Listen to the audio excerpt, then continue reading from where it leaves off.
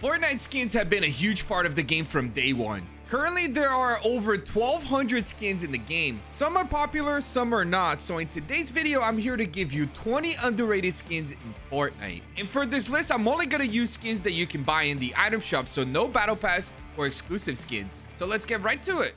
Let's start this list with one of my favorites, the Aspen skin. When she was first introduced to the game, I thought for sure she would be very popular by the competitive community. But as we know, that's not really the case. She reminds me of survival specialists because they are both wearing the same cap and they both have a skull on their shirts. She also rotates in the shop every 30 days, and yet I don't ever see her in any of my games. Next, we have to talk about Human Build. The customization alone is worth every V-Buck. There are over 4,000 possible combinations that you can choose from, and that's insane. I love his vibe, and I love how slim the character model is, which is surprising given the fact that most meme skins are usually very bulky in Fortnite. So give Human Build a chance. Our next skin is a concept skin made by Nolo Benz over on Twitter. That's right, I'm talking about Lyra. I understand she was sold as a challenge pack for $12, hence why she might not be as popular as if she was sold in the shop for V-Bucks. But I have to include her in this list simply because she is an incredible looking skin. Her hair is made out of snakes, and she also has 2 edit styles to choose from. Very underrated in my opinion.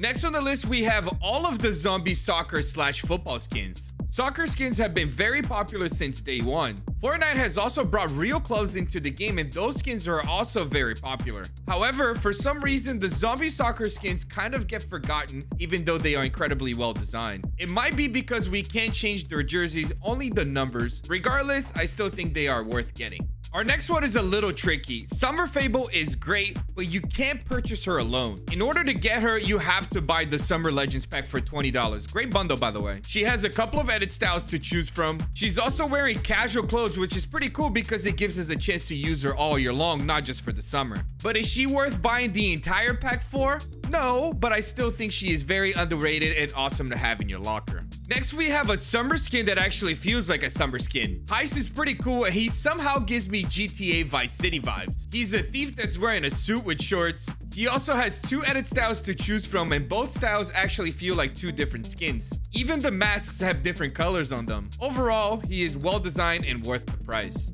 Next, we have the Payback skin. She looks like an anime skin without being cel shaded. She's got a lot going on though. Some chains hanging by her hips, spikes on her shoulders and knees, braids on her hair, a face mask with the zipper on it. She also has a very unique color scheme that we're not used to having in the game at all. This all makes her very underrated in my opinion.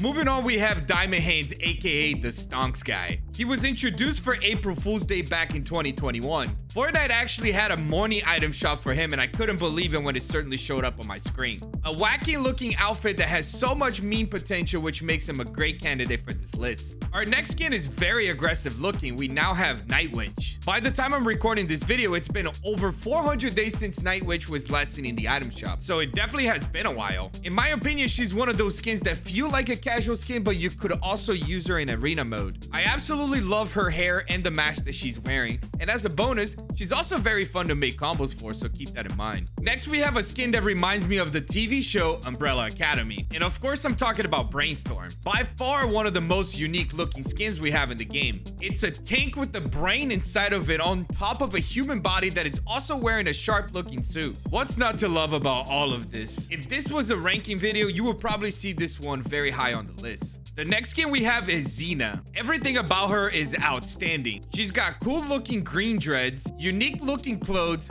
2 types of grenades strapped to her body, a cool looking pineapple on her shirt, and on top of it all, she also comes with a second edit style that adds a face mask and a jacket. It might not be as good as her default style, but it's still worth mentioning. We now have the Atsuki skin. He's only been in the game for a couple of months, and I already feel like he's underrated. He also reminds me of a character from the Dragon Ball Z/Dragon Ball Super universe, and that alone is pretty cool to me. And unlike Xena, both of his edit styles are incredible, and I simply can't decide which one I like better. And that's a good problem to have, isn't it? Next on this list is the Gator Train Master Swamp Stomper. And believe it or not, he's only been in the shop 3 times, and by the time I'm recording this video, it's been over 500 days that he was last out in the shop. So I blame Epic for making him somewhat forgotten. They never gave my guy a chance. He also has a second edit style that is equally as good as the default one, so please Epic, bring him back. Moving on to one of my favorites, the Safari skin. She is another casual looking outfit that gives me Coachella vibes. She's got cool tattoos on her arm and leg. She's also wearing a cool looking hat that you can remove if you want to, but why would anybody do that? It's perfect as it is. And the hat also gives her a lot of personality in my opinion, so use it. Next we have the arcade kid himself, Cade. There's so much to love about this skin. Let's start with the fact that he's a gamer, so that's pretty cool. And just like Star-Lord, he is listening to his Walkman. He also has the Unreal logo on his jacket. His left upper arm looks like either a glove controller or a robotic arm. He has 3 edit styles to choose from, and as a minor detail, there is also a tiny peely hanging from the pocket on his pants. What else is there to say besides underrated, right? Next on our list, brought to you by Slurp Juice, we have Slurpentine. She looks like she would be a great villain in Fortnite. Let's start with the broken heart on her suit. Maybe someone did this to her and she's out looking for revenge now. It's a stretch, but it's definitely something. I also like the aggressive looking mask that she's wearing, as well as the tubes connected to her arms. That's very intimidating. Our next skin is from one of the servers sent by Epic Games. We now have the Pepperthorn skin. I like this outfit so much that I have it as one of my presets. She comes with multiple edit styles that allows you to remove her top hat and sunglasses, but I highly suggest against it, simply because they give her so much personality in my opinion, so it's worth having them on. Let's also not forget about the super cool tattoos that she has on her arms. They are definitely a highlight about this skin.